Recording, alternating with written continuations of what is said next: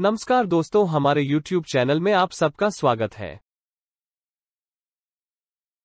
Why does the t-test command such attention in research? It's a question that lingers in the minds of many, and today we delve into the fascinating realm of t-tests and their interpretation.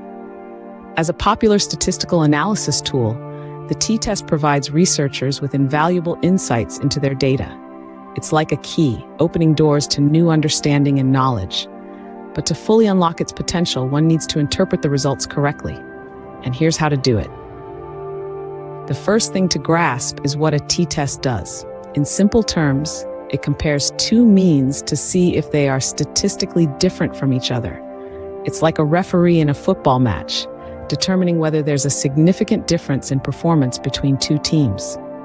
The t-test gives you three key pieces of information: the t-value, the degrees of freedom, and the p-value.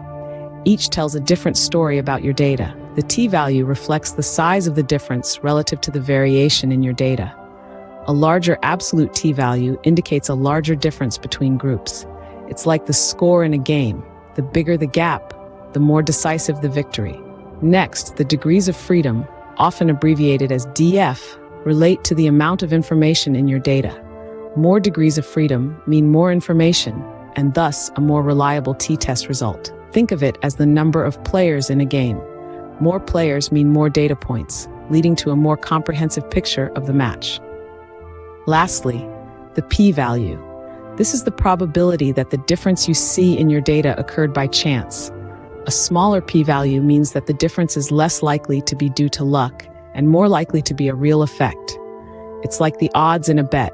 The lower the odds, the more likely the outcome. Interpreting these results involves comparing the p-value to a significance level, often set at 5%. If the p-value is less than the significance level, then the result is statistically significant. In layman's terms, it means that the difference observed is likely not due to chance, but a real effect. But remember, statistical significance doesn't always mean practical significance.